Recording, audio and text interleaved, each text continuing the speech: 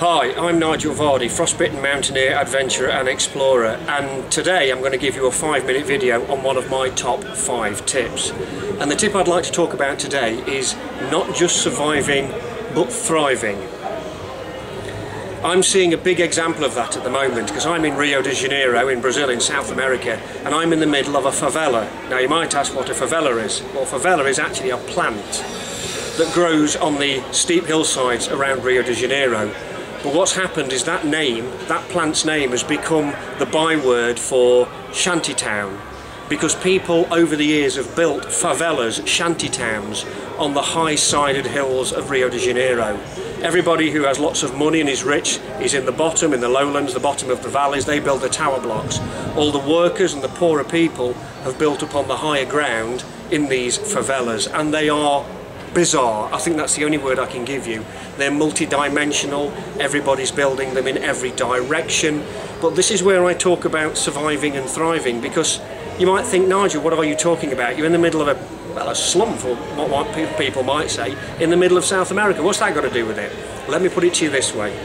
The people here have nothing. They have started from nothing, and they were only surviving.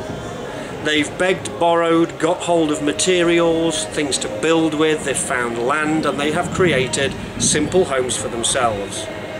They have started to thrive. More than that, they have built homes for their families, they have built communities. When they have problems, when they have issues, when things don't work, they don't sit on a committee for 6 months, 12 months, 2 years trying to sort it out. They sort it out as a community, and they sit together and sort out issues such as drainage, electricity, schooling, education, whatever those issues are, they do them as a community. Working in schools as I do, what I see the children here doing is working very hard, particularly the teenagers, because they start school at 6 o'clock in the morning and finish 1 o'clock in the afternoon. That's not then an excuse to go and play, do nothing, lounge about, get on the Xbox or the PlayStation. That's time to go and do something with your life. And I see many of them running around here, running errands for people, helping carrying things, working, having little jobs, because there's no backup here. There's no government going to say, if you don't work, we're going to give you money, we're going to pay for your children, we're going to pay for everything, because nothing happens. You want something, you work for it. If children want pocket money, they go and run errands, they carry things, they help people, they guide people, they earn some money, they can go and buy something. There's no social security, there's no healthcare for free, they have to pay for what they have, and so the children become entrepreneurs. They build from nothing little businesses, everything from taking tourists around the favela, to mending electrical items, to carrying things, people shopping, fetching things, bottled gas, there's no mains gas up here, and helping people with their problems. They work hard because they know there is nobody backing them up. There is no excuse to sit about. There's nobody going to put food on the table because you've got to go and earn it.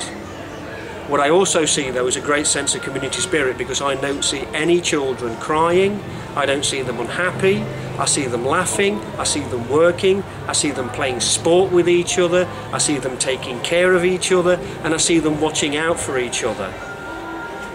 I think that is wonderful. And no matter how tough it is to get up the hundreds of steps in this place, and all the tiny little rabbit warrens that there are, believe me there are, everybody watches out for everybody else, helps everybody else. Somebody will keep an eye on the children. Everybody knows where everybody is. Everybody knows everybody in the village, in the town, in the favela.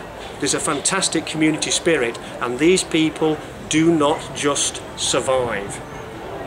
They thrive. And they thrive in tough conditions, in a very tough environment, on the side of a hillside, overlooking some of the most beautiful beaches in the world. But they're in this multi-dimensional world of houses on top of houses at the sides of houses. They get a life, they sort their lives out, they smile, they laugh, they enjoy life. Because the people here in the favela do not just survive, they thrive.